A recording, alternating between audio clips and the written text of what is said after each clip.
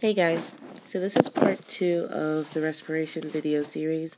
In this one we will cover pyruvate oxidation, we will talk about the Krebs cycle and the electron transport chain, and then finally the synthesis of ATP. So let's refresh our memories. We know that the process of cellular respiration starts with glycolysis. And we know that the model that we use for glycolysis is glucose, which is a 6-carbon sugar. Through a series of 10 individual reactions, all of which are controlled by enzymes, we take that glucose molecule and we break it down into 2 molecules of a 3-carbon compound called pyruvate or pyruvic acid. But seeing as how we have 2 molecules of that same 3-carbon compound, we could obviously get more energy from that. We know that glycolysis only yielded 2 real molecules of ATP, which is not enough to fuel an entire moving and living organism. So in glycolysis, glucose is only halfway oxidized. When it becomes pyruvate, we still have 3 carbons that we could oxidize and potentially get some energy from. Remember, glycolysis happens in the cytosol because it's an anaerobic process, no oxygen.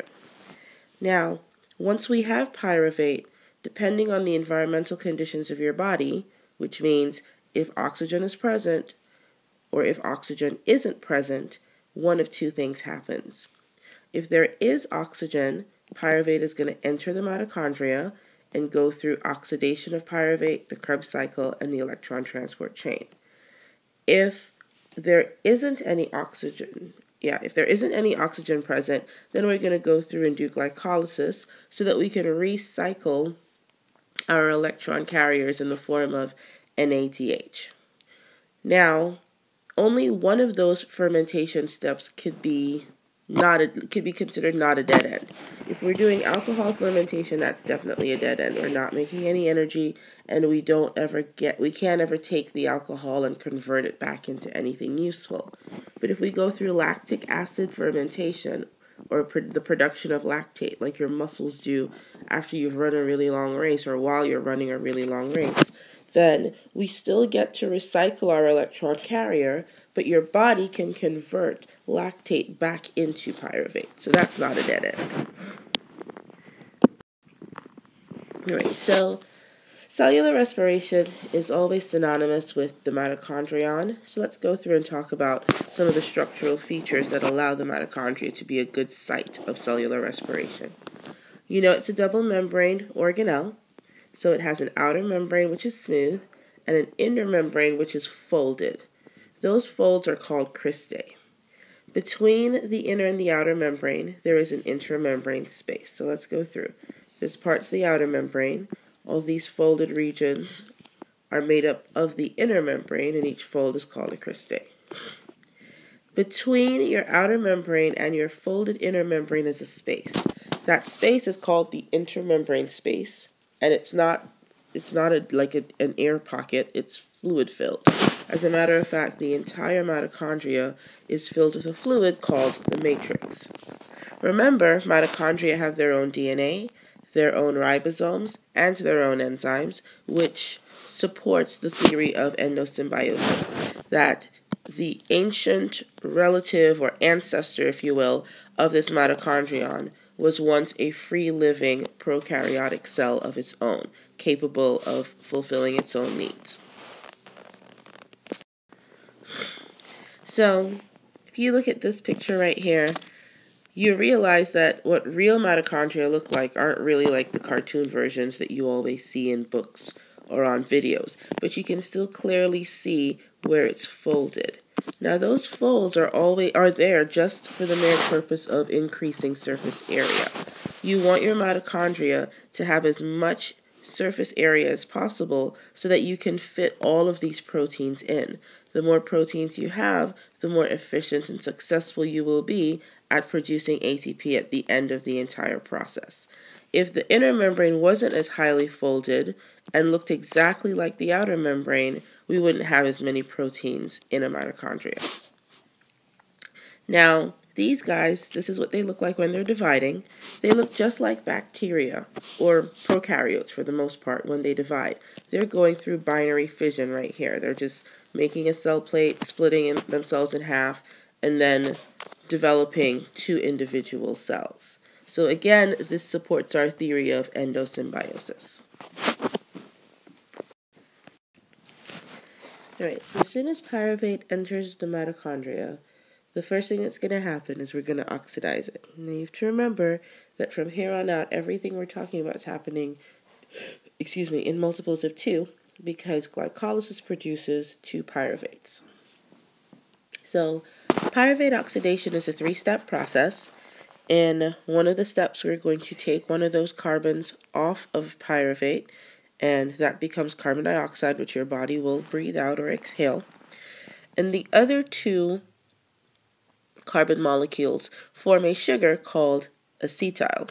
We're going to add a compound called coenzyme A to that to make it acetyl coenzyme A.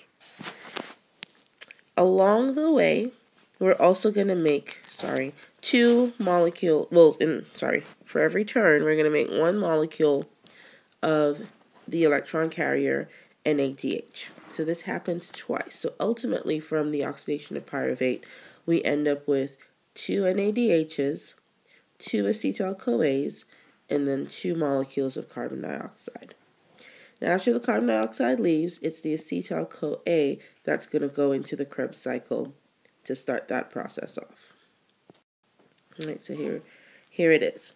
So your pyruvate enters. We strip 1 carbon off and make carbon dioxide, so we've just oxidized it a little bit.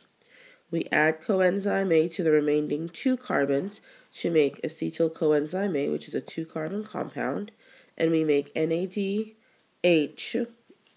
which is an electron carrier. So we've just oxidized this pyruvate molecule into this acetyl-CoA molecule, and this happens twice, 1 for every pyruvate that was made in glycolysis.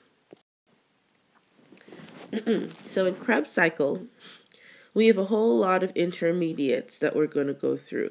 The names of those intermediates aren't important. Just like with glycolysis, this is all enzyme controlled. The names of those enzymes aren't important for you to know either. And again, just like with pyruvate oxidation, we're going to do this twice. 1 for every acetyl coenzyme A molecule that's coming in. So the first thing that happens is we make carbon dioxide. Okay, we make 2 molecules of carbon dioxide for every turn of this Krebs cycle. Along with carbon dioxide, we also make 3 molecules of NADH, so 1, 2, and 3, which are our electron carriers. And then we make 1 molecule of another type of electron carrier called FADH2.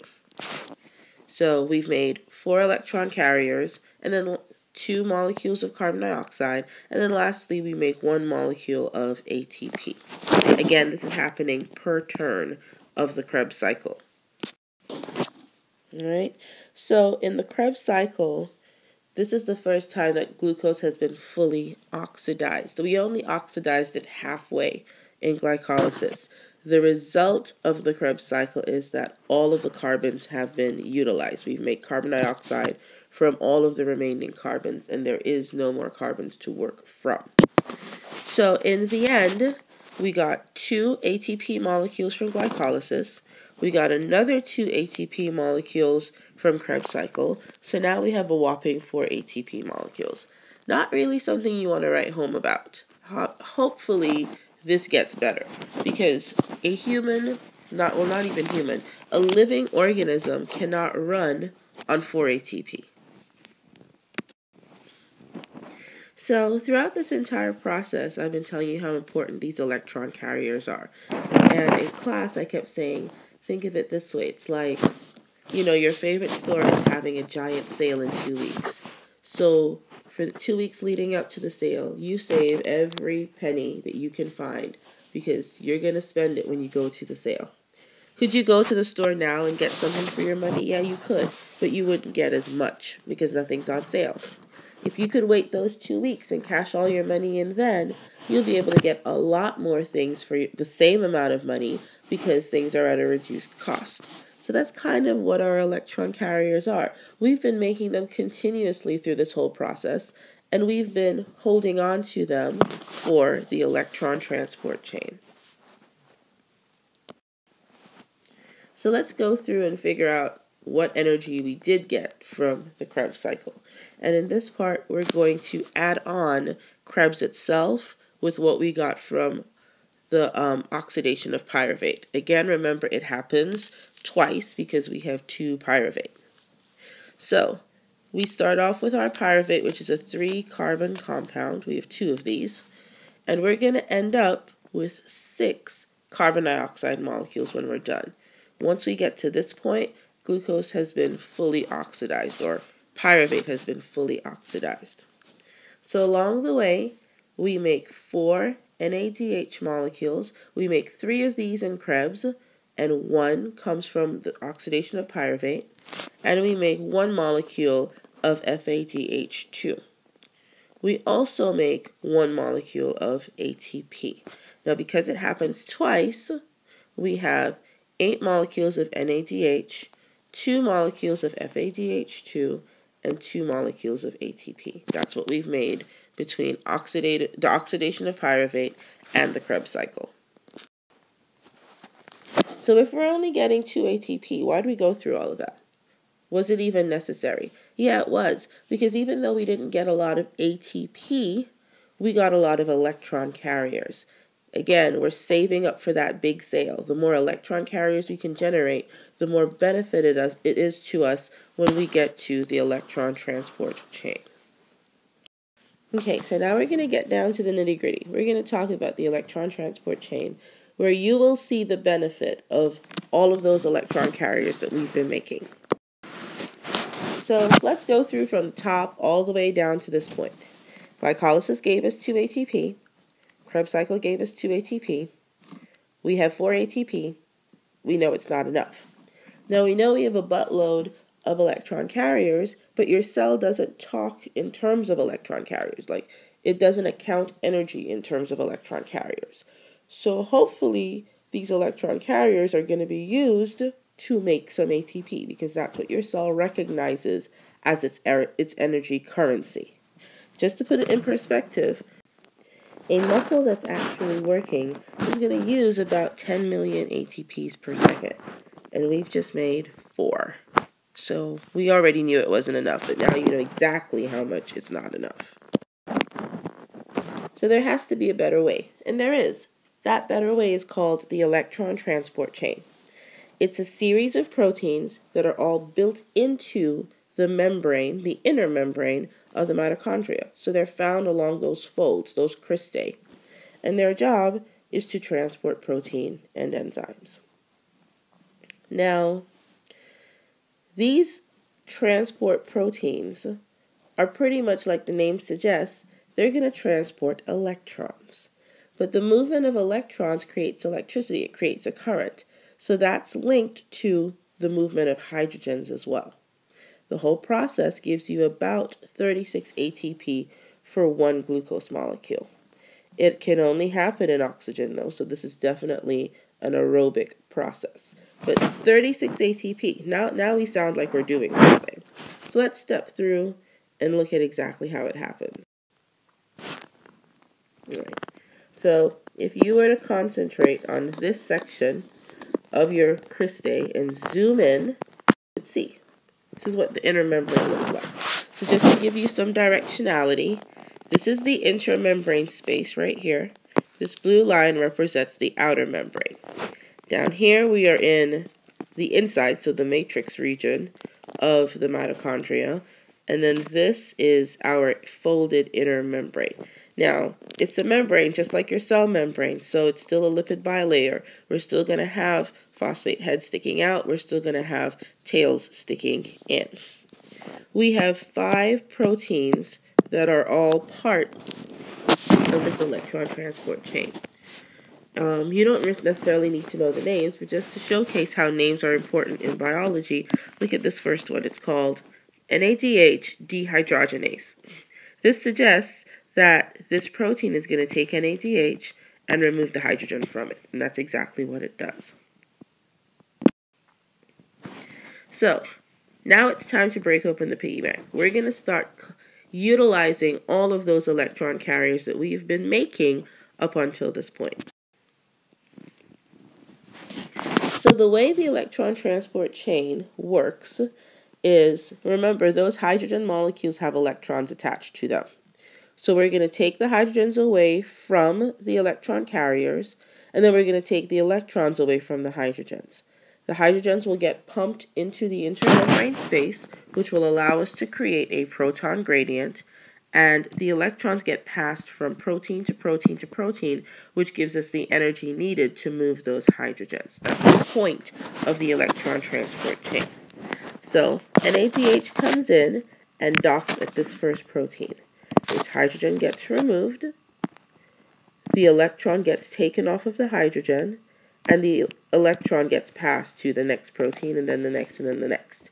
While that's happening, the hydrogen that's just been stripped of its electron, which is now an H+ ion, is going to get pumped upward through that protein.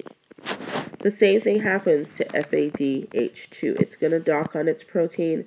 Its hydrogen is going to get removed. It's going to pass its electron. The hydrogen is going to get pumped up. So the movement of these electrons give these proteins the energy needed to pump hydrogen ions from the matrix into the intermembrane space. This is going to create a gradient where we have lots of hydrogens in this area and almost no hydrogens in that area. Natural biological law says that things like to be in equilibrium. So these hydrogens are eventually going to start moving until they're evenly spread out. We have a small problem though. These proteins are one-way pumps. They only pump up. They can't pump back. So unless we find a protein that can pump back, these hydrogens stay here. Again, it's a whole situation of form and function. This is a perfect scenario because if we could get these hydrogens to move, we could utilize their force, which is called a proton motive force, to create ATP. And that's exactly what your mitochondria does.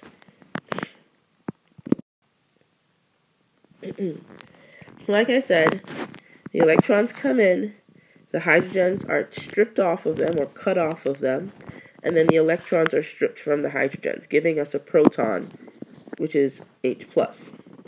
So the protons get pumped into the intermembrane space, and the electrons get passed from protein to protein, creating a flow of electrons, also known as a current or electricity, which gives us the energy to do the work we need to do.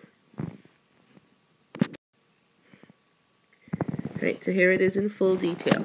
Now, we've gotten up until this point. We know that we have a bunch of hydrogens here. We know that we could use those hydrogens to make ATP if we could just find a way to control their descent back into the matrix. We also know that all of these proteins only pump in one direction. So, here enters another protein. This protein is called ATP synthase, and it pumps in the opposite direction from all of these guys. It pumps back into the matrix. So from the intermembrane space into the matrix. But what's going to cause the hydrogens to flow down? Yeah, we know they want to be in equilibrium, but they're probably kind of spreading themselves out here as well. Well, hydrogens, which are positive once they've lost their electrons, are going to be attracted to any element that is electronegative. The most electronegative element we have in a living organism is oxygen. Well, where does the oxygen come from? You breathe it in. Every time you breathe in, you're supplying your cells with fresh oxygen. That oxygen is highly electronegative. It attracts these positive protons, causing them to want to flow through this protein and get back into the matrix. And it's this action that allows us to take ADP and add phosphate to it to make ATP. This process is called oxidative phosphorylation. So here's how we have to think about it. Now, our electrons are flowing downhill. which just means that at the very first protein, they have the most energy, and when they get to that last protein, they have the least amount of energy, okay? The reason that they keep moving from protein to protein to protein is because each protein is slightly more electronegative than the one before, so they're attracted.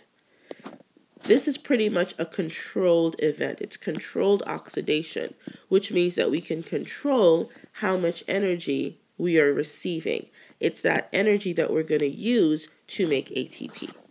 So it's similar to burning a piece of firewood through combustion. The difference is it's a controlled process. It's enzyme controlled, which allows us to be more efficient. Instead of making fire, we're making ATP. So that's pretty much it. This is ATP synthase, up close and personal. Here are all of our hydrogens. And here's our, well, it doesn't show it in this picture, but there's oxygen down here as well. So these hydrogens start flowing through. They're pumped through by ATP synthase, but they're also really attracted to the oxygen that's down here somewhere. And this force drives the coupling of ADP with inorganic phosphate to give us ATP. Now, the diffusion of an ion, like a hydrogen ion, across a membrane is called chemiosmosis. And again, it's just a buildup of hydrogens on one side, and those hydrogens are then going to flow through ATP synthase to make ATP, to build ATP. Here's something you have to remember. The making of ATP and the electron transport chain aren't part of the same process. Chemiosmosis links the two, but electron transport chain's whole purpose is to make this gradient of hydrogens. Once that gradient is created, the electron transport chain is done. It is over. ATP synthesis happens when these hydrogens move through ATP and couple ADP to inorganic phosphate. So ATP synthesis is not a part of the ETC. It is a separate process. It is the very last step in cellular respiration. All right, so here it is in a nutshell. It shows everything except for glycolysis. So we're going to step through this together. So glycolysis happens in the cytosol. We start off with glucose, and we end up with 3 carbon molecules of a substance called pyruvate. In this process, we make 2 molecules of NADH, and we also make 2 molecules of ATP. Pyruvate enters the mitochondria, and when it does that, it is going to go through pyruvate oxidation. In pyruvate oxidation, we make 2 molecules of carbon dioxide, 1 for every pyruvate. We make 2 molecules of NADH and 2 molecules of a new sugar, which is only a 2-carbon sugar, called acetyl coenzyme A. Acetyl coenzyme A is going to enter the Krebs cycle, where the complete oxidation of pyruvate or glucose or acetyl coenzyme A, they're all pretty much the same thing, except for some additional carbons here or there, is going to take place. So through 2 turns of the Krebs cycle, we're going to make 4 molecules of carbon dioxide, we're going to make 2 molecules of ATP, we're going to make 2 molecules of FADH2, and 6 molecules of NADH. These electron carriers are then going to be transported to the proteins that are embedded in this inner membrane. Once they get there, the hydrogens that they carry will be taken off of them, cleaved or snipped off of them, and the electrons that those hydrogens carry will also be stripped away from the hydrogens. The electrons get passed from protein complex to protein complex because each protein complex is slightly more electronegative than the last one. Electrons start off being very high energy here. By the time they get to this last protein, they've lost most of their energy. That energy is going to be used to move hydrogens and to form ATP at the end. Now, as those electrons move, they produce the energy needed to move hydrogens from the matrix into the intramembrane space, creating a proton gradient. Once that is done, the electron transport chain has done its job. Now, the oxygen that you breathe in has been brought to the mitochondria. Oxygen, as we know, is the most electronegative element that we have in living bodies. So those hydrogen molecules in the intramembrane space are going to be really attracted to it just because of opposite charges. They're positive and oxygen's negative. So we're going to control their descent through a protein called ATP synthase. As they diffuse through, because they're attracted to this oxygen, they're going to cause the coupling of ADP with inorganic phosphate, creating ATP. That's cellular respiration. All right, so let's look at where we got our ATPs from. So now we don't really care about the electron carriers anymore. We're just looking at the actual energy, the actual ATP.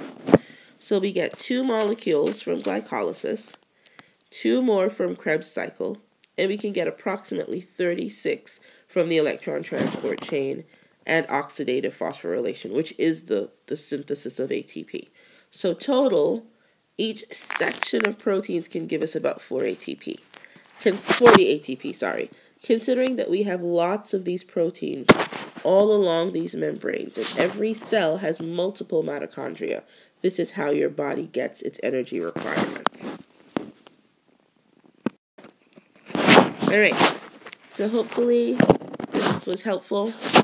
If you can go through and answer these questions, then you're in pretty good shape for knowing and understanding this process.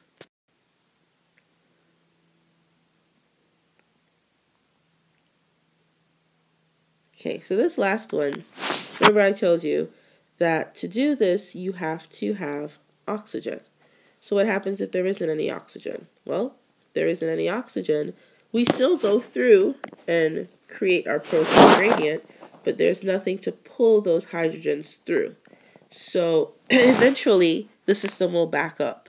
Some of those electron carriers won't be able to get rid of their hydrogens. We're not going to make any ATP. Our cells will run out of energy, and you'll die. And that's why cyanide's poisonous to us, because it blocks the ability of oxygen to make it into your mitochondria. So what was the point? To make ATP. Hopefully this video was helpful. See you in class. Bye.